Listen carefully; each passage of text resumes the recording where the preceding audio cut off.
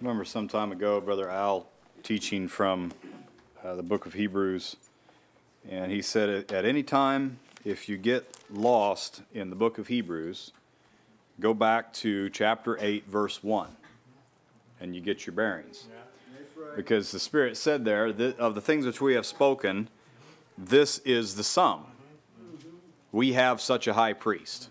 And so that's like the pole star of the letter to the Hebrews. And obviously this text that Silas read for us has some details about high priesthood. He's speaking in general terms. He says every high priest. The concept of priesthood is something of representation, is something that the Lord has spent some time in opening up and defining what it is. Not just anyone can represent anyone else. Not just anyone can be a priest. You can't just be a priest, or the priest can't just be creative in his representation like an artist can. He says, well, this is how I see it, or this is how I do it. No, there's some very specific details, and if they aren't observed, well, the priest dies. That's how serious this matter is. And so the Jewish people, through the revelation of Moses, going all the way back into Genesis, and the way the scriptures are written, the Lord he's setting the boundaries of what has to take place for man to come to God. This is not just like a freelance issue. It's not just an open invitation of come see, come saw, of however, whenever, wherever, whyever. It doesn't work like that. Not with God. I know there are institutions in the world that have an open door policy. Well, the Lord doesn't. And I know that might sound kind of weird to some people, but God needed Jesus before men could come to God. And so he's the Lamb of. That's a profound consideration. I remember one of the first times that, maybe not the first time that Brother Given ever said it, but the first time I remember hearing him say it, that God needed Jesus. I was like, why didn't I see that? Well, because I hadn't seen it yet. But when I saw it, how profound what Jesus did, the burden of what Jesus did was for God, not for Aaron. It spilled over to me, of course, but God needed a lamb. God needed atonement. Because he was the one he was the offended party. We were the offenders. He was the offended. And so Jesus, as a high priest, is a minister to God and to man. That's the principle. That's the concept behind being a high priest. So there's quite a bit said to the Hebrews about the trouble that they were having. They were dull of hearing. They had become forgetful. They were babes. They hadn't grown up. They weren't considering. They weren't thinking about it. He said, let us consider our great high priest. They were neglecting. He says, if we neglect so great salvation. So there was a lot of problems and liabilities and things that the Holy Spirit was addressing to them, and things that needed mending, things that needed salve, as it were. And so how does the Holy Spirit address issues like this, problem areas? He expounds Jesus as high priest. That's how, because if we're hazy in our understanding, our perception of what it takes for for God to receive a man, to be accepted in God's presence, then things start to lose their significance. So some of these specific phrases in this text, taken from among men. So the high priest is not he really doesn't just live a life like everybody else. He's been taken from among men. He's dedicated to God. And he's ordained for men. Well, the whole idea of ordination means that this person is not common. He's been ordained. That's right. And his ministry is things pertaining to God. In other words, you don't come to the high priest with your list of wants and wishes. He's a minister of things pertaining to God. And if your concern is not being accepted by God, then the high priest doesn't have anything for you. Because you don't bring your personal wants and wishes to the high priest. Jesus didn't come to do your will. He came to do God's will. And he came to offer sacrifices because we are debtors. Gifts and sacrifices. And so a summary, here's a early summary. The high priest is a representative from the race. He's a representative for the race, but he's primarily a minister to God. See, these are some details. There are some technical details. And there are technicalities in salvation. We don't want to be, I really don't appreciate this representation of the gospel as just being simple. Just so simple that it's really not. I've never read the book of Romans and thought that was just so simple. Salvation is not a simple issue. It's complex. A race of beings that were created in the image of God rebelled against God, and now God is going to recover them. But God can't sacrifice his own character in doing so. In other words, God's not going to change. That's right. God is, I the Lord change not. So he's got to change us. Amen. And all the while there's an enemy that has a very real claim to these fallen creatures. Right. Because he's the one that brought them down. So it's not a simplistic issue. It's complex. In fact, it's a work that's so great that it's worthy of God investing his own wisdom and his own grace into. Amen. And God isn't one to, this isn't in my notes, so I'm trying to coin it as I go. As men say, you don't want to throw good money after bad money. Well, the Lord doesn't throw good grace after for a bad return.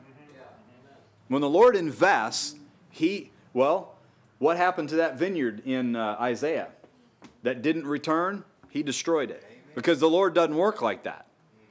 And so then what God is investing in Christ Jesus, the return on his investment is going to be worthy of himself.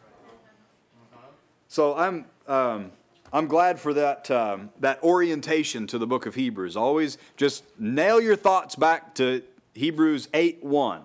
And then you'll be able, you're kind of like back on track. You'll be able to move about and navigate around. I want to spend a little bit of time in highlighting from almost every chapter in the book of Hebrews what a central theme this is of priesthood, high priesthood. Chapter 1, verse 3, that he sat down on the right hand of the majesty on high. That's an allusion. It's not, he's alluding to his high priesthood is why I said it that way.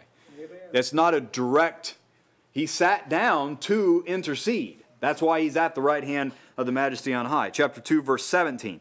Wherefore in all things it behooved him to be made like unto his brethren, that he might be a merciful and faithful high priest in things pertaining to God. So that's why he didn't become a man just to be an example. It's much bigger than that. He became a man so he could intercede. Of course he was an example when he became a man, but it's much more than that. So that he could be a high priest. Chapter 3, verse 1. Wherefore, holy brethren, partakers of the heavenly calling, consider the apostle and high priest of our profession, Christ Jesus. You can't afford to ignore this, and that was the problem among the Hebrews. They were missing the significance of Jesus because they weren't considering him. They were neglecting. Jesus was getting away from them because of their tendency back towards the form of the Levitical system. Right. And so there's this constant comparison, and I love that through the book of Hebrews. There's this constant comparison of Jesus to angels, of Jesus to Moses, of Jesus to Joshua, Jesus to Melchizedek, Jesus to... there's a lot of comparisons, and there's some very good things to see in that. Chapter 4, verse 15. Constant references to the high priesthood. For we have not a high priest which cannot be touched with the feeling of our infirmity, but was in all points tempted like as we are, yet without sin. So the conclusion is, let us come boldly, because we have a high priest. Chapter 5, verse 5. So also Christ glorified not himself to be made a high priest, but he that said unto him, Thou art my son, today have I begotten thee. So this was not a who wants to be a high priest? It didn't work like that. That's right. God, that's ordained. Amen. He was taken, ordained, because this is God's work. God took to himself and placed the high priest, our representative, in his own presence. Chapter 6 and verse 20. Whether the forerunner for us is entered, even Jesus, made an high priest after the order of Melchizedek. There's another interesting technicality. Melchizedek was not of the Aaronic line. Chapter 7 and verse 24. This is the sum. Remember that. But this man, because he continueth ever, hath an unchangeable priesthood. They were constantly taking another high priest, ordaining another high priest, because one would die. They were prevented from continuing by reason of death.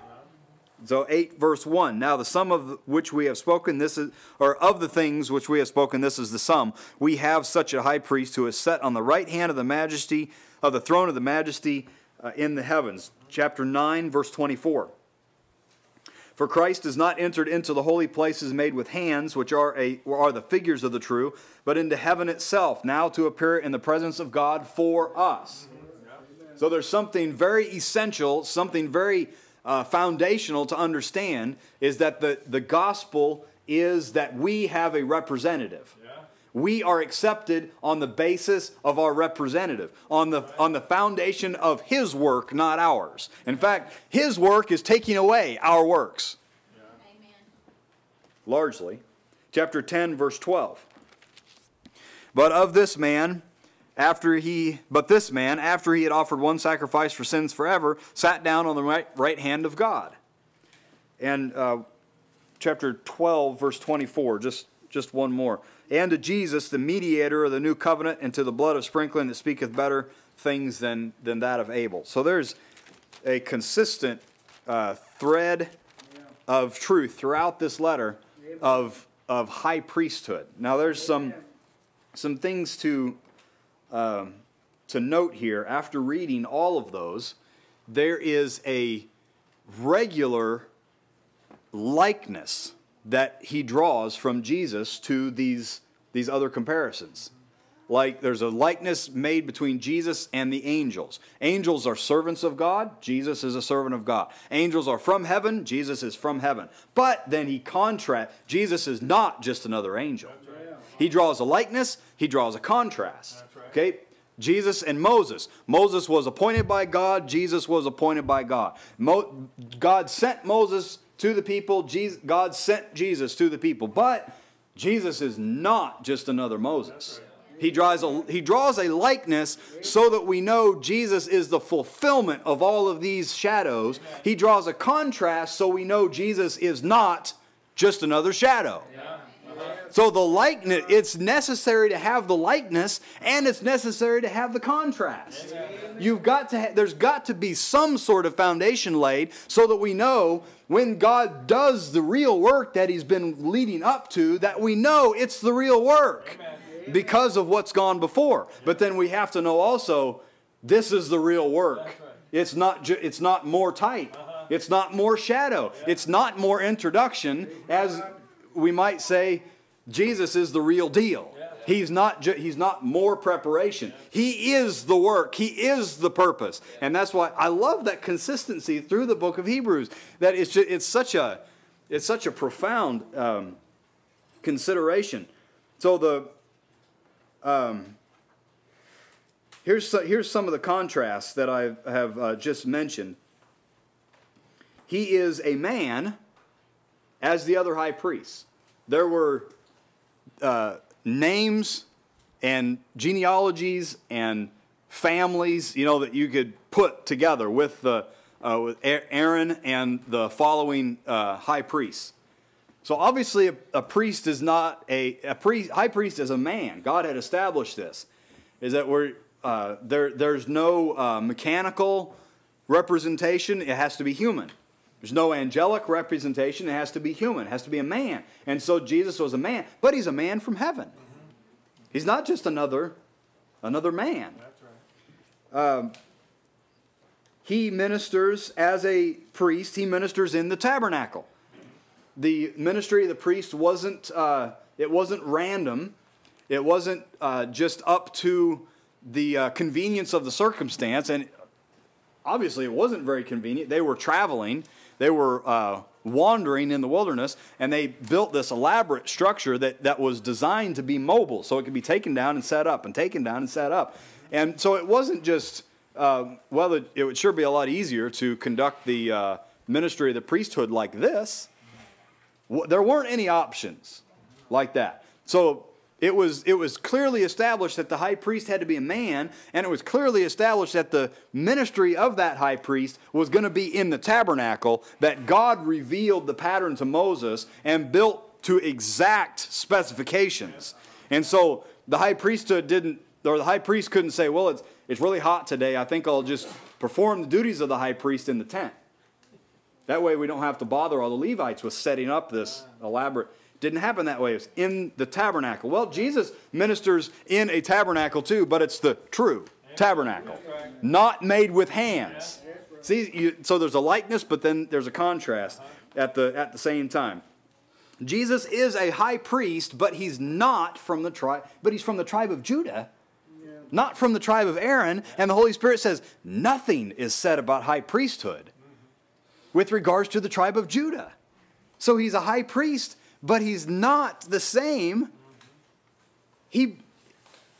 I guess from one perspective you could say he breaks the type, but no, he's the fulfillment of the type. The type just by nature of it being a type, it can't hold the fullness. It's like an architect's rendering of a building on a flat piece of paper. You can't walk through the building and experience the structure just because the architect has given you his rendering on paper. It's a type, but it doesn't contain the fullness. And so Jesus is a high priest. He is a man. He ministers in the tabernacle, but it's so much more than what we see in Aaron and in Moses and in the old times. So he was taken. A high priest is taken, he is ordained, and he ministers in things pertaining to God. And so the Lord has gone to some extent in establishing these principles of representation and of a high priest. The high priest is not going to be, I'd like to be a high priest, but I just want to do it for like 6 months, because I have this career, that I'm going to pursue. It wouldn't happen that way. That's right. You had to be of the right bloodline. You were you had to be born into it, or you weren't. And so it had to be the right person. And Jesus was born of the right bloodline. Amen. Taken from among men. He was taken. Here, there's two things to be seen in this. Maybe three. He's taken from among men. It's not volunteer. He's taken from among men. So he's selected or he's chosen. He's taken from among men. It's not that he's unwilling, but it wasn't his will that made him the high priest. He's taken from among men. And he's taken from, so he's separated. So now he's not living a common life of pursuit and of experience like other men, because he's been taken from among men. Amen. Now, just think about how the Lord has used. I love the consistency of Scripture. This is one of the early lessons that I learned as I began to teach and preach, as the Lord gave me opportunity, is that Scripture expounds Scripture. You can't take Scripture, one phrase of Scripture, and go to the world to find out. That's like going down to Egypt for help.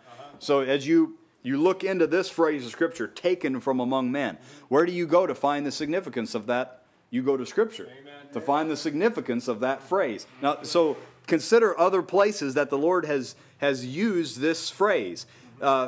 She was called woman because she was taken from man. That's right. Taken from. So it was the Lord's decision. He made Adam from the dust. I guess, this is God. He could have made woman from the dust. But he took from man to make woman. And so now, bone of my bone and flesh of my flesh. So Eve now has she has a significance to Adam that she wouldn't have if she was made from dust. She was taken out of man. So there would have been some significance that Adam would have concluded. I'm made from dust, she's made from dust. But it's a very personal significance that has had some impact on Adam, because she was taken from Adam. So, taken from. Numbers chapter 3, verse 12, the Lord says, behold, I have taken the Levites from among the children of Israel. That's exactly what our text is referring to. The Lord says, I have taken the Levites from among. Now, the Levites don't have an inheritance like the other tribes. They wouldn't, in the land of promise, they wouldn't have a lot of land staked out for them as their inheritance, because the Lord is their inheritance, because they were taken from the children. So they were distinct among all of the tribes. They were dedicated to the Lord. Taken from. Some of the parables that Jesus told. It says, 2 men shall be working, one shall be taken. So now he's not where the other one was. He's taken, and the other left. After the resurrection, the second miraculous catch of fish, Peter was astonished at the draught of fish that was taken. Well, they were trying to take all night, and they didn't get any taking. And then the Lord gave the word, and they took. So the fish were taken from the sea. So there's the separation again. Now the fish are in the boat, not in the sea.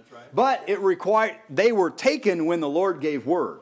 It wasn't just that it's not of man that wills, or of man that runs, or of men that fish. But when the Lord gave the word, then they took. You see how all these things work together? And the Scripture opens up the Scripture, taken from among men. And so the days will come when the bridegroom shall be taken from them. Be separated. And it was at the Lord's will, at the Lord's discretion. He was taken from them. And so the high priest, every high priest, there wouldn't be, it wouldn't be the decision of the board of directors. How are we going? We need another high priest. We have to take some counsel together as to how to initiate another high priest. Now, every high priest, taken, ordained, offer gifts and sacrifices, representative, is the same. That's right. Had to be consistent. If the shadow is inconsistent, then we really don't know who Jesus is. That's right. Yes. The shadow had to be consistent. And so he had to be taken from among men. And he had to be ordained. Ordained for men in things pertaining to God. The morning and evening sacrifice of the lamb had to be offered every morning. A lamb had to be offered every evening. It was with fine flour, and there were some other details there given in the old scriptures, and it was ordained that way. So it couldn't be deviated from, because this is ordained this way. In other words, this can't be left up to interpretation or to likeness or to preference. This is ordained. This is going to be this way. Hezekiah commanded that the trumpets and instruments that David ordained be used in the temple. David ordained it. Right. So Hezekiah, it was ordained. See, there's a holy reverence that is born out of an ordination. That's right. When something, even in our day, I remember when Brother Ricky and Sister Tasha moved to Florida, and we ordained Brother Ricky. This wasn't just a formality. It wasn't just like a favor. It was, he has a certificate. I mean, this is what we do today, but this is God's ordination is where we get that practice. Is that Brother Ricky his ordination is a recommendation from us to the other people that he's ministering to. That's right. He's been ordained. The 2 days of Purim that came from the days of Esther and Mordecai, the 2 days of fasting and praying, they were delivered. It was then later ordained that these 2 days be observed by the Jews perpetually. It was ordained. It was decided. So now these 2 days aren't just another day. There were many high days throughout the Jewish calendar. The Day of Atonement wasn't like just any other day. The 2 days of Purim, they were ordained days. So they remembered the curse that was leveled against them and the deliverance that they were given by God. It was ordained. The heavens, the works of his fingers, the sun, moon, and stars, God ordained them. Yeah, right. They're not random. They're ordained. In fact, they're so precise and specific that people can navigate by the bodies in the heavens because they were ordained. Amen. See, so ordained has to do with God's decision. God deciding. In fact, he ordained Jeremiah as a prophet. He wasn't a volunteer. From the womb, he ordained Jeremiah. God ordained Jesus to be judge. The hidden wisdom that Paul spoke, he said to the Corinthians, that hidden wisdom was ordained by God to our glory. It was ordained. It was decided. So the high priest has more to do with God than it does with us. He's ordained. He's ordained. I don't want to come across as being simple or naive, but he's a minister to God. He's ordained by God. He was taken by God. He ministers in things pertaining to God. And here's how it plays out. As this high priest ministers to God, then he's ministering to us because we're blessed by the God who he's ministering to. Yes, that's right. That's how it works. That's high priesthood. Amen. Ordained. So the high priest would be totally ineffective if he wasn't taken, if he wasn't ordained. He's ministering things pertaining to God. He's not a personal assistant. He's not a life coach, to refer to a contemporary office. God takes men for his work. Moses was his servant. David was his servant. God ordains men for his purpose. God's the one working in the midst of the earth. He's the one working salvation in the midst of the earth. So he does the taking. He does the ordaining. Jeremiah's message was things pertaining to God. It affected the people he was preaching to, but it was a message things pertaining to God. Moses' ministry was things pertaining to God. Nehemiah's work was things pertaining to God. The wall was not just for beauty. It was the wall around the city of God. So it was things pertaining to God. Nehemiah, it wasn't just like a personal desire of his to see his hometown rebuilt. That's right. Nehemiah had this zeal and this vigor for the city of God to be rebuilt. It was things pertaining to God. It wasn't a personal endeavor. That's right. Things pertaining to God. Everything in the tabernacle were things pertaining to God. It was not like a museum of the cultures of the world. There's everything in the temple and the tabernacle. Everything had some significance to God. The light, the incense, the bread, the laver, the altar, everything, the gold, everything had to do with God. Things pertaining to God. So this is why, here's the connection between all of these types and shadows to, people always want a personal application, don't they? How does this apply to me? Well, you must deny yourself. Because the gospel is made up of things pertaining to God. That's one thing that the law and the tabernacle taught us, is that God's work has to do with God, not my personal interest. So now when Jesus, he shows up and he says a man must deny himself. Well, that's really not strange. That's really not a new thing, is it? The Levites denied themselves. Aaron denied himself. That's not a new thing. This is the way God had been opening this up all along. This is why, love not the things of the world. Why? Because they are not of God. They're of the world. See how that ties together? Jesus cleared the temple of things that did not pertain to God. That's why he cleared it out. Jesus wasn't against money. In fact, he said, well, whose image is it? Well, give it to him then. He wasn't against commerce. He said, go buy the things. Jesus wasn't against money and purchasing and transaction. He was against it when it was in the temple because it didn't pertain to God. Amen. It gave people the wrong idea that you could just stop by the temple and everything, all the work's done for you. Yeah. You didn't have to bring your lamb. You didn't have to bring the right money. You didn't have to make any preparations. You could just, on your way to the market, you could just stop in at the temple and fulfill your duties and be relieved of that burden and go on to other things. And so when it didn't pertain to God, Jesus hated it. Amen. So he cleared it out. In fact, he said he suffered no man to carry wares through. Why? Maybe it was a shortcut. Maybe it would have been a much longer walk for them to go from the market, to wherever they were going. Well, then go another way. It didn't pertain to God. Yes. And so he sent them another way. Here's another detail concerning the priest. He can have compassion on the ignorant. Okay? This is not like a niche market.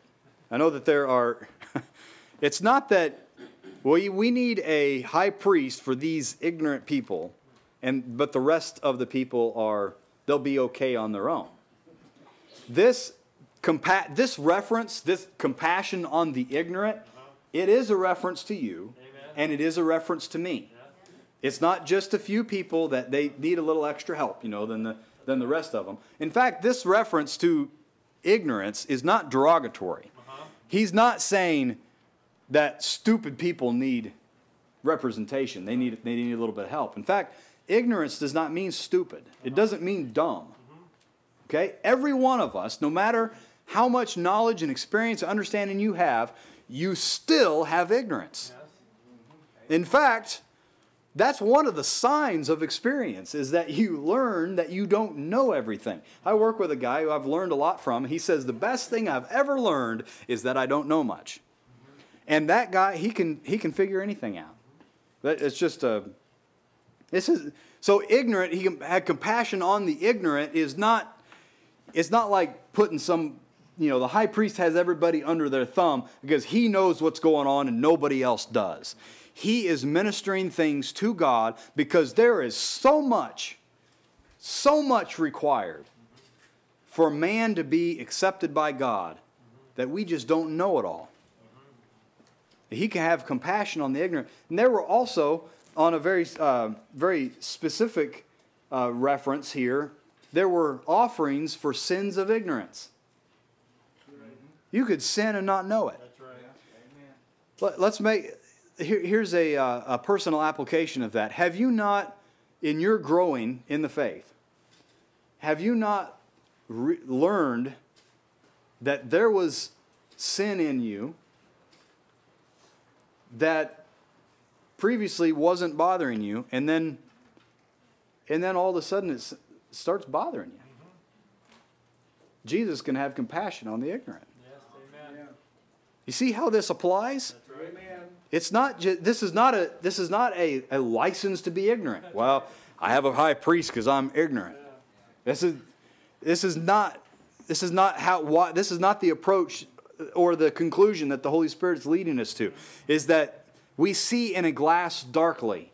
Jesus, let's put it this way, Jesus is doing more as our high priest than what we presently know. Amen. It takes more for us to be accepted in the beloved than we presently know. Yeah. And Jesus has compassion on the ignorant. Mm-hmm. I love this.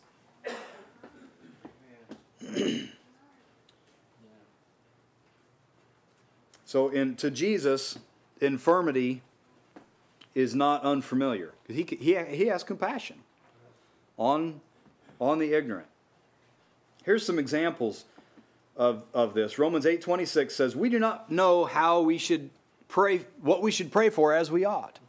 Romans 8:26, that the Spirit intercedes for us with groanings which cannot be uttered. And those are groanings that he uses, by the way. That text is used in all different kinds of ways. But he's interceding for us when we know not what we should pray for. And again, there's a distinction here. It's not that I'm going through this trial, but I just don't know how to pray for it. This is, you're going through a trial, and you don't even know what you're up against. Or it could be put this way. You think things are going pretty well right now. But you don't even know what's going on. In the spiritual realms, you don't even, like Jesus said, I have many things to say unto you now, but you cannot bear them. Jesus is still saying that today. There are things that Jesus says it to us when we can bear it. That's right. And so when Brother Ricky gave us a testimony this morning about something that Jesus showed him that he didn't, when he could bear it, he got it. And that's true of every one of us in our walk of faith. When we can bear it, then we get it. Amen. So we do not know what we should pray for as we ought. It's not, I just can't find the words. Right. It's much deeper than that. It's that there's something you need that you don't even know you need it. Amen. And Jesus ministers it to you. Yeah. So if Jesus, if he was not ever living to make intercession for us, then we would fall. Mm-hmm. And it wouldn't, we are no match for the wicked one. Mm-hmm. Yeah. So Abraham, I thought about this in the class this morning, about Abraham and his the first as the promise that God gave him opened up and developed over the years. He didn't know that it was going to be from his own body and from Sarah. He didn't have those details, and so he was ignorant. Doesn't mean he was unbelieving. Doesn't mean that he was just witless. That he just didn't. That God said something to him, and he just didn't have any idea, didn't understand. It wasn't like that at all. Abraham had incredible intelligence, but he had incredible faith. So he was ignorant of of all the details, but that didn't stop him from believing. That's right. Out of the way.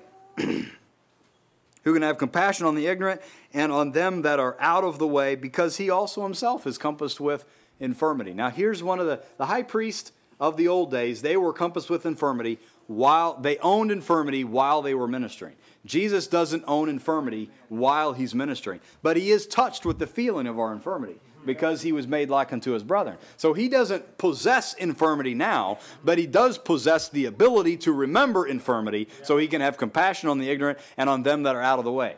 Now, here's just one more point before I'm done, is that the out of the way is not speaking about inherently rebellious people. That's right. Same as compassion on the ignorant is not talking about dumb people. He can, because remember, this is a likeness of Jesus ministering to his people. So on them that are out of the way. Back at Mount Sinai, he used the same phrase, the same type of phrase, out of the way. They had gone out of the way. Okay. Now that time at Mount Sinai, of course, it was rebellion. But I just want to make this connection with they went out of the way at Mount Sinai. In the Judges, multiple times, the Lord would tell the judge, the people have gone out of the way. It means they weren't following in the ways of righteousness and the things that have been revealed. In Malachi, the same assessment was made of the people. They had gone out of the way. In fact, Romans chapter 3, in a quotation of the Psalms, says they have all gone out of the way. That's characteristic of the of the unrighteous. They've gone out of the way. But now bring this into Jesus' ministry and think about it this way. You'll hear a voice behind you saying, "This is the way. Walk ye in it." Hebrews 12:13, he says that strengthen the feeble the feeble knees, the weak knees, that which is lame may not be turned out of the way. Okay, so now the way in the gospel has more significance. It has more profundity than it did at Mount Sinai. That's right. This is the way. Walk ye in it.